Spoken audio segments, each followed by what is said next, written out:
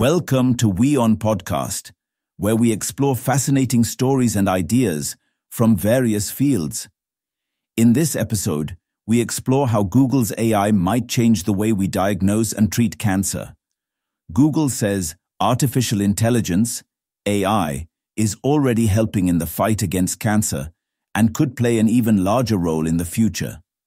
From early detection to improving diagnosis, patient care, and research, AI is becoming a key tool in healthcare.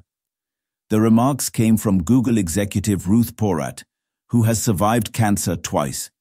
She addressed medical professionals and highlighted how AI can support diagnosis, speed up treatment, and ease administrative tasks. Porat said that, much like electricity and the internet, AI is a general-purpose technology that can bring wide economic and social benefits. She further added that AI has the potential to transform cancer care by helping doctors detect illness earlier and spend more time with patients.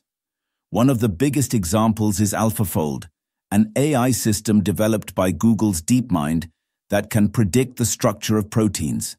This tool has already been used by over 2.5 million scientists in 190 countries and is helping speed up cancer research by identifying how diseases behave and how drugs can target them. Porat also mentioned how AI is being used to analyze high-resolution pathology slides and medical scans.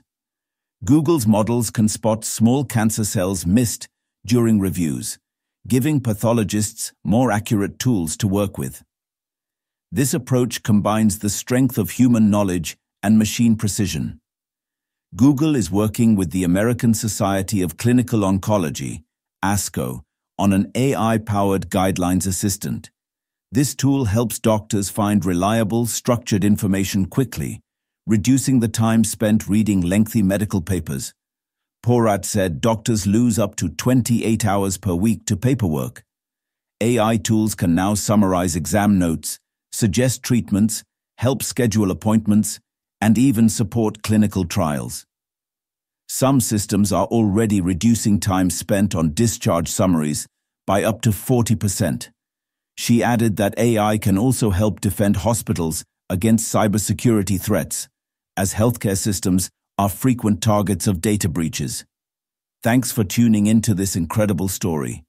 If this episode resonated with you, don't forget to hit the like and subscribe button for more captivating stories to come. Stay tuned.